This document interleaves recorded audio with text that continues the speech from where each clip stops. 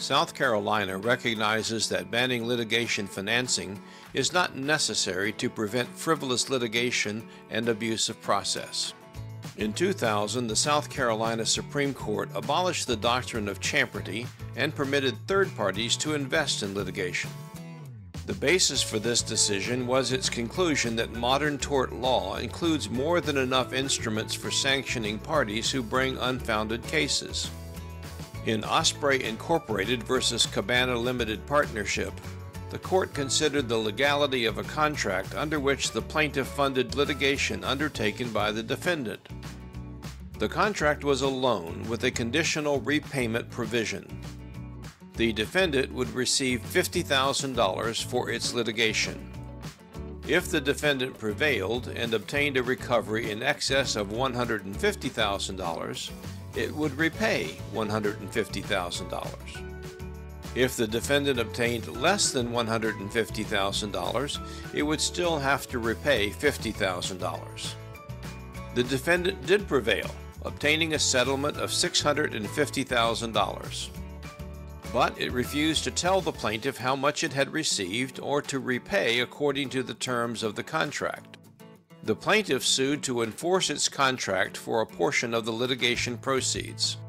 The trial court dismissed the case on the pleadings, holding that the contract was void because it violated the doctrine of champerty. On appeal, the Intermediate Appellate Court held that South Carolina still recognized the doctrine of champerty, but it held that there was a factual question whether the contract was champertous. The Supreme Court considered whether champerty was a part of South Carolina law, and, if so, the extent to which it still applied. In a thorough discussion of the history of the doctrine of champerty, the Supreme Court noted that it was originally intended to prevent officious intermeddling and the stirring up of unmeritorious lawsuits. But the court concluded that champerty was no longer needed to prevent such misconduct.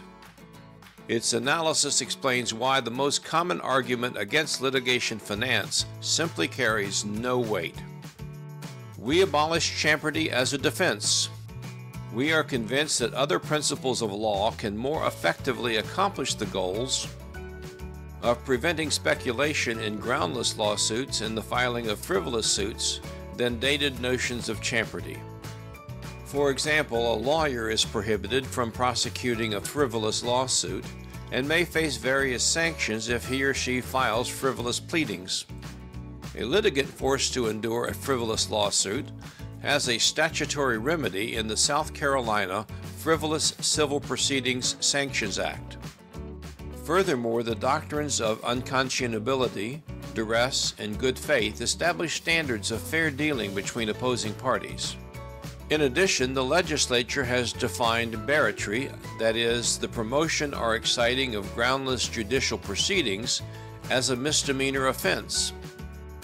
The court also noted that litigation finance agreements were enforceable to the same extent as other contracts, as long as they were free from gross unfairness or overreaching by one of the contracting parties. If you need help with litigation funding, call or email me today.